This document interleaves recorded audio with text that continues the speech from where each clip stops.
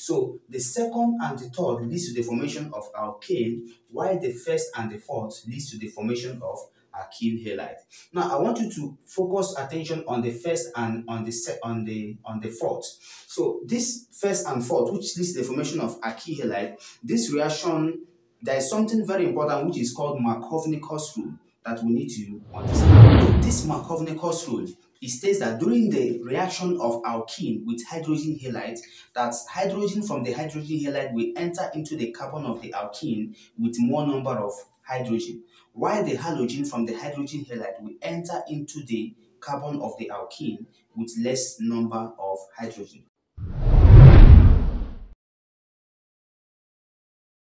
Good day, students, and you are welcome back to this channel. In today's lesson, I'm going to be running through very quickly through some of the practice problems in organic chemistry. All right, and like I have here, the question says, give the products of the following chemical reactions, and I have about 4 of them here. So the first one is a situation whereby alkene, this compound is alkene. Alkene reacts with hydrogen chloride. What and what will it give? The second is alkyl iodide, actually alkyl halide, precisely alkyl iodide and alkyl iodide again, reacting with sodium in the presence of ether to give dash and dash. So what are the products? Third, I have, this is a carbonic compound, precisely butanone, reacting with amalgamated zinc in the presence of concentrated hydrochloric acid to now give what? The fourth is alkene again, reacting with hydrogen bromide in the presence of peroxide to give what? All right, very important. Now I want you to understand that the first one, which is the reaction of alkene and hydrogen chloride, the reaction is called hydrohalogenation of alkene. The second one is the reaction of the second one, which is the reaction of sodium and alkyl halide in the presence of ether, is called Watt's reaction. The third one is Clemmensen reduction reaction, because this is the reaction of ketone and amalgamated zinc and conc HCl. So this is Clemmensen reduction reaction. And the third one is also hydrohalogenation of alkene. So the first one and the fourth one are similar. This is hydrohalogenation of alkene. This is also hydrohalogenation of alkene. This is Watt's reaction or Watt's synthesis, and this is Clemmensen reduction reaction. Now, very importantly, the first one, which is hydrohalogenation of alkene, this reaction leads to the formation of alkyl halide. Again, this one, which is also hydrohalogenation of alkene, also leads to the reaction of alkyl halide. Now, this reaction, the third one, which is Clemmensen reduction reaction, leads to the formation of alkane. And the second one, which is a Watt's reaction or Watt's synthesis, leads to the formation of alkane. So the second and the third leads to the formation of alkane, while the first and the fourth leads to the formation of alkyl halide. Now I want you to focus attention on the first and on the fourth. So this first and fourth, which leads to the formation of alkyl halide, this reaction, there is something very important which is called Markovnikov's rule that we need to understand. This Markovnikov's rule, it states that during the reaction of alkene with hydrogen halide, that hydrogen from the hydrogen halide will enter into the carbon of the alkene with more number of hydrogen, while the halogen from the hydrogen halide will enter into the carbon of the alkene with less number of hydrogen. So this is hydrohalogenation of alkene.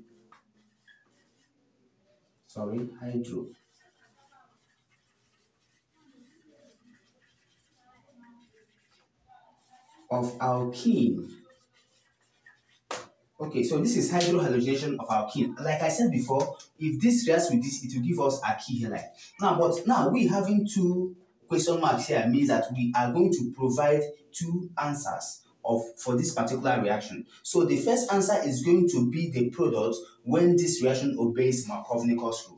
And the second answer is going to be the product when this reaction does not obey Markovnikov's rule. And what do we mean by that? But first, before we advance, I want you to understand that these 2 species, that is the hydrogen and the chlorine that is going to come out from this hydrogen chloride, is going to enter in this carbon and in this carbon only. The reason is because this carbon and this carbon, both of them are saturated, meaning they are sp3 hybridized, while these two that are unsaturated are sp2 hybridized. So if you've not watched my video in hybridization, quickly search for it because I've made a video on that.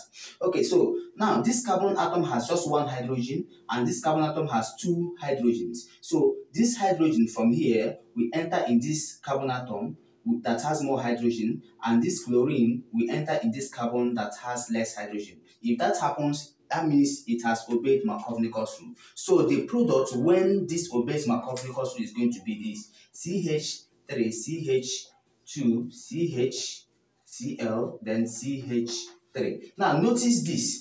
This CH3, CH2 are this CH3, CH2. So I wrote them as they are because the reaction is not going to take place where they are. So now this is CH here. So chlorine now entered here to make it CHCl.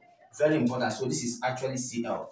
And now finally this hydrogen now enters here. Therefore I have CH3 here. So the name of this compound is nothing but 2-methyl-butane.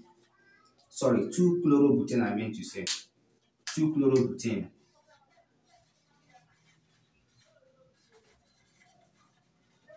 So 2-chlorobutane is the product when Markovnikov's rule is obeyed.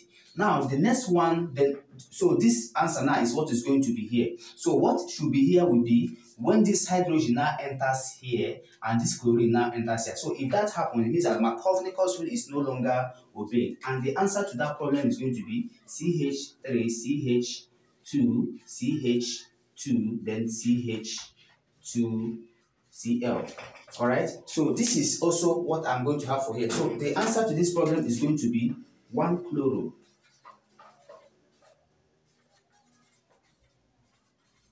So 1-chlorobutane. So this 1-chlorobutane is going to be the product when Markovnikov's rule is not obeyed. And while 2-chlorobutane is going to be the product when Markovnikov's rule is obeyed. So simply put, this and this are the answers we are going to put in here.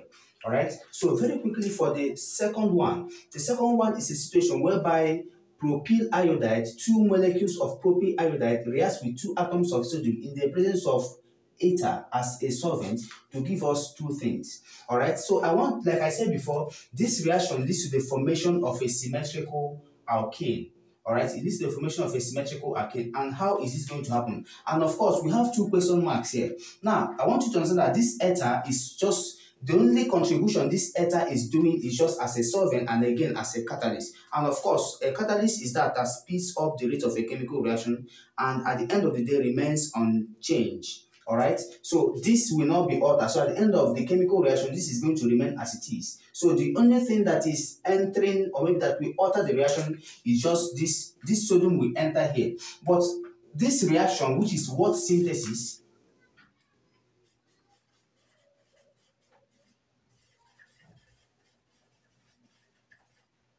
or reaction. So the second one I told you is also known as Wood synthesis. The name of the person that invented this reaction is Woods. So Wood synthesis or Wood's reaction is a situation whereby alkyl halides reacts with sodium in the presence of ether to give us alkane. That's the primary compound that will be formed in this reaction. So how the reaction will go is this. So this and this one and this one, I can write it like this: 2CH3, CH2, CH2I. So this compound now, which is this, is actually reacting with 2 of sodium in the presence of ether as a catalyst. So when this happens, what will happen is that this iodine will leave for the whole of this to stay. So remember, there are 2 molecules of this compound. Alright, actually, if I remove this iodine will leave, this sodium will abstract this iodine to form NaI, to form 2 molecules of iodine, of sodium iodide. This sodium will abstract iodine to form 2 molecules of sodium iodide, while these 2 molecules of propyl will now arrange themselves to form alkene, and hence I'm going to have a symmetrical alkene like this.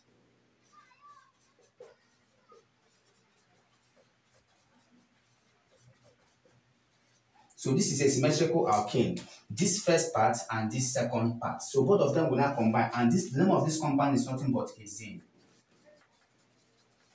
Okay, so this is what I have for this reaction. So the first answer, the first question mark stands for this hexane. The second question mark stands for these two molecules of sodium iodide. All right, very quickly, what about the third one? Like I said before, the third one is nothing but Clemmensen reduction reaction. And this reaction also leads to the formation of alkane. It is a reaction whereby carbonic compounds react with amalgamated zinc in the presence of conc hydrochloric acid to give us alkane. So if you now watch carefully, the primary or maybe the main product is what they are concerned. So that was why we have only one question mark. So what will happen here is that this carbonic group, or maybe, yeah, this carbonic carbon here, that is this carbon double bonded to oxygen, will simply attract hydrogen. So reduction is actually going to occur here. No wonder it is called Clemmensen reduction reaction. Clemmensen because the name of the person that invented this reaction is Clemmensen. Reduction because the reduction actually takes place, which is nothing but the addition of hydrogen or the removal of oxygen. So this oxygen will be removed such that hydrogen from this amalgamated zinc together with, so that hydrogen from this hydrochloric acid will now enter in here. All right, so if that happens, I'm going to have nothing but CH3, CH2. Now this CH3 and CH2 are this CH3 and this CH2. Now this C double bonded to O, this oxygen is going to leave such that I'm going to have C, now H2. So two hydrogens are going to come, then finally CH3. So this CH2 now is the one that is, this CO was, this CO changes to CH2. So the hydrogens entered here, the hydrogen that entered actually came from this hydrochloric acid. So that's actually the whole idea. A situation whereby a carbonic compound reacts with amalgamated zinc in the presence of hydrochloric acid to give alkane. And precisely the name of this alkane is nothing but butane. Okay, so that is it. Now, finally, the fourth one is a reaction between alkene and hydrogen bromide. So this fourth one is very similar to the first case we've seen. Now, but there's a special thing here. There is a peroxide present. And now we've seen what is Markovnikov's rule. There's also something that is known as anti-Markovnikov's rule or peroxide effect. So peroxide effect or anti-Markovnikov's rule is going to take place in the fourth one. So anti-Markovnikov's.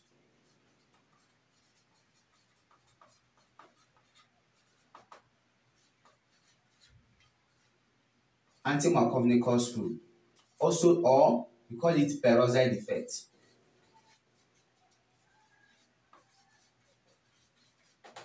So this anti-Markovnikov's rule or peroxide effect is a situation whereby, normally it's a situation whereby if this hydrogen bromide reacts with a compound like this, hydrogen will no longer enter into the carbon with more number of hydrogen, but in the carbon with less number of hydrogen.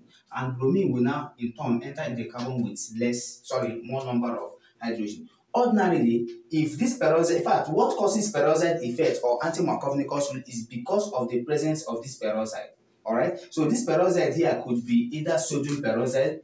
This peroxide can be Na2O2, which is sodium peroxide, or it could be H2O2, which is a hydrogen peroxide. But because peroxide is present, that is the reason why Markovnikov's rule will no longer take place. So it therefore means that opposite of Markovnikov's rule is anti-Markovnikov's rule or peroxide effect. So since peroxide is present, hydrogen will now enter into the carbon with less number of hydrogen, and bromine will enter into the carbon with more number of hydrogen. Don't forget that this reaction will only take place between these two carbon atoms because these two carbon atoms are already saturated and hence they will not undergo any reaction. Okay, so writing the products that should be here, we are going to write these two carbon atoms as they are, CH3, CH2. Now coming here, I'm going to have CH2. So hydrogen would have entered here if not for the presence of this peroxide. So the hydrogen would have entered here, but because of the presence of peroxide, hydrogen will now enter in this carbon with less number of hydrogen. Hence, I'm going to have CH2 here. All right. And now this one now that is CH2 already, bromine will now enter here. Therefore, I'm going to have CH2 now Br. Alright, so this is the name of this is the compound I'm going to have. So this compound is supposed to be here. And the name of this compound is nothing but 2-bromobutane.